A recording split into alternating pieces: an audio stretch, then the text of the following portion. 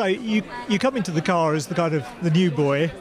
You have a storming season. You win Le Mans, come second in the championship. How do you think you could possibly follow that up?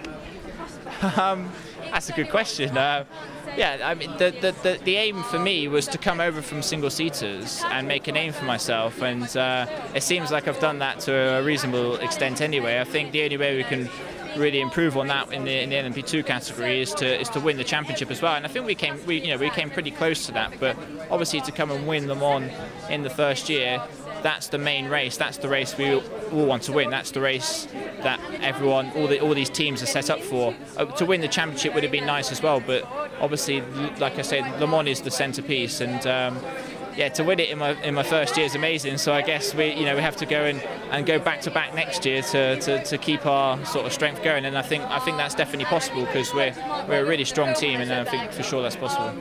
Who did you learn the most from through the experience? Because you had a couple of the platinum drivers in Mark and Philippe. I mean, what were you taking away from them? Or was it them that you actually learned the most from?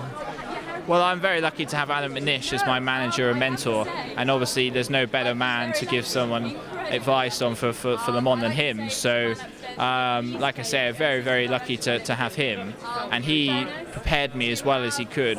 But there's nothing like actually getting out to Le Mans and doing it for the first time yourself. So I gained a lot from him. Obviously, having Philippe for the European season was brilliant because he's a factory works Audi driver, and he's been there, done it, and he's a proven quantity. So to have him to learn from and to sort of almost compete against within a team and drive each other forward was really special. And to have Mark, an ex-F1 driver with so much experience as a teammate for Spa and Le Mans was amazing as well. And I mean, his feedback was something like I'd never heard of before when I was listening to it on the radio, and I was really admired him for that, and I thought that I can take a lot from these guys. And so to come from racing against people my age to then be racing against these superstars, these proven quantities, it was amazing for me this year, and it's an experience that I've been very lucky to have, and will stand me in good stead for the rest of my career. I mean, I was messaging with Philippe earlier. I understand he's out with Audi today. When the rain came down, what were your feelings? Because it turned into a bit of a carnage out there. Did you fear for the race at that point? Well, I'd started the race, so I'd actually just got out before the rain came down.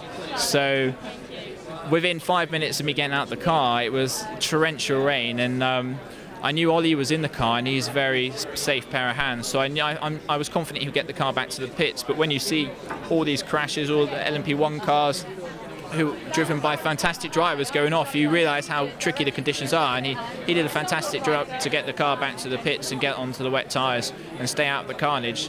But to be honest, I was still had so much adrenaline pumping from getting out the car from my first stint, my first time racing at Le Mans, that I didn't really think about it too much at the time.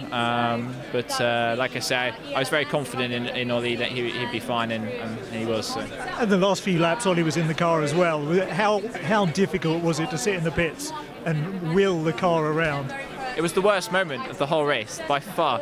I mean, give me 1 lap to put the car on the front row of the grid, and that's absolutely fine. But sitting there for an hour and a half, watching the car in the lead, thinking that it could break down at any moment, and all the work we put in could be lost, was just the worst way. And I was just pacing up and down in the garage. It was honestly, it was tough, but I knew there would be no problems from his side, and it was just about getting the car home. And I sort of had the feeling on the last time through the Porsche curves on the in-lap, I knew we had this one. I knew Ollie would do enough to win the race, and you just have that strange feeling that everything's going to be okay. But even still, when your adrenaline's worn off and you're sat there, it was an anxious few moments to say the least. But yeah, when he crossed the line, it was just a massive relief. So it was all good. Thank you, sir. Thank you so much. Hope you enjoyed the premiere this evening. Thanks a lot. Cheers. Ladies and gentlemen, you're watching Hey You Guys! Hey You Guys, huh? Hey You Guys. Is that from the Goonies? It is indeed, yeah. Nice. Hey You Guys!